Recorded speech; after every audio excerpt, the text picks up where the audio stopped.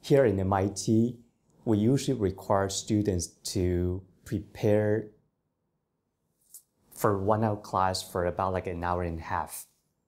So that's the time that we expect students to give to this course because it's a 12-unit course. So that's a pretty reasonable time for them, expected.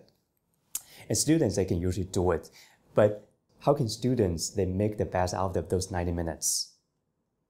It's a totally different field that so far we don't have enough resources to know what do they exactly do during these 90 minutes. So I think because too often students that would say that I follow every procedures that you recommended, but I feel the result is not that satisfactory. What am I supposed to do more?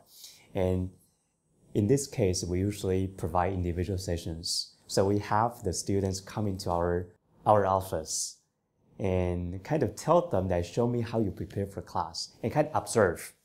So I give you 10 minutes. So you do your preparation here in my office and I observe. And based on those 10 minutes to 15 minutes students, I give you my feedback. What I observe is, A, you spend too much on this and this, and you're too silent. You cannot be too silent when you prepare for classes because in class, it's about production. Production is very loud. So this kind of loudness or the loud part should be reflected from your preparation.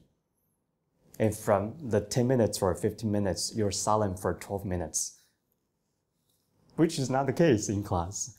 Whenever students say, I do this, and this, you really don't know how much you can trust them in a way.